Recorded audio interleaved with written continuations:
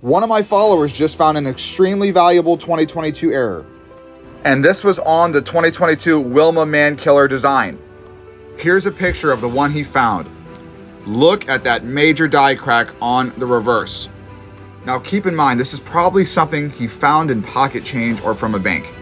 Now, does this look familiar to this one selling online for over $600, and another one selling for over $600, and this one selling for over $500?